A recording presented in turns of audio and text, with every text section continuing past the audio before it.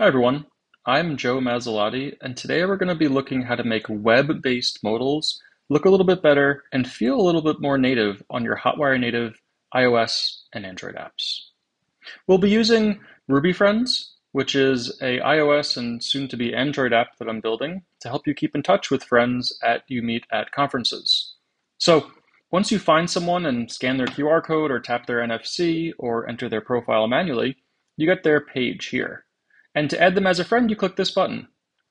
Here we're presented with a pretty basic form where we can create a friendship and type some notes in for them.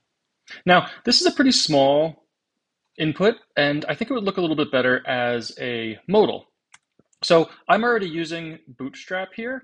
So what we can do is in our new profile friendship path, which is that button that we saw there, we can add some data attributes to flesh this out. We can give it the turbo frame that we are rendering the content in. I already have that set up. We can give it then the Bootstrap specific markup here to tell Bootstrap that this is where the modal needs to get presented and where it exists in the DOM. Now, you could obviously replace that with your stimulus controller if you have a custom handler or anything like that. If I go back here and I refresh the page, when I click Add Friend, I now get this Bootstrap modal, which I think looks a little bit cleaner than the full screen there. So looking over at iOS, we can see that we have the same page rendered out, and when we click Add Friend, we get this web-based modal here that doesn't look too great. It kind of breaks the native barrier here.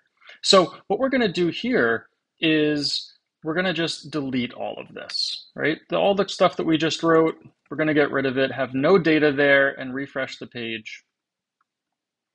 And now when we click Add Friend, we get this as a modal, right? So how does that happen? How does it know to render it as a modal? Well, in our path configuration down in iOS, we have our patterns of /new, remember, new profile friend path. So we're matching anything that ends in new, and we're giving it the context modal. Nothing custom in my code. That's just how iOS Hotwire Native handles these routes. But then if we go back to our web, we now lose our modal on the web. So we want to do a modal on the web, but not on iOS or Android. So to do that, I like to create something called a helper for modals, a modals helper. And this will be a module, modals helper, and we'll just call this modal data.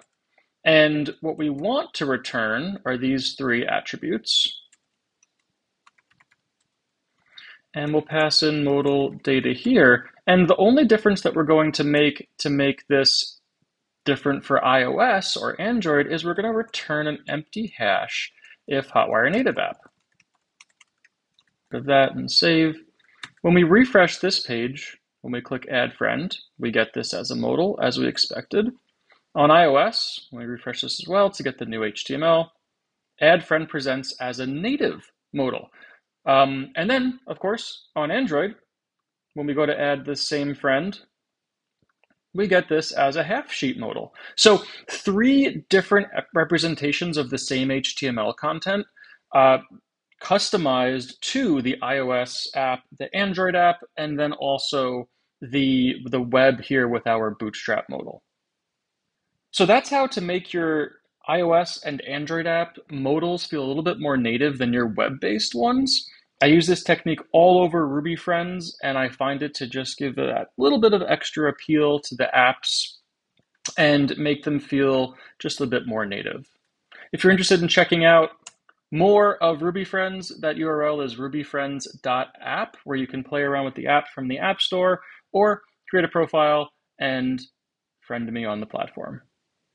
I'm Joe Mazzalotti, and this was Hotwire Native Modals. Thanks.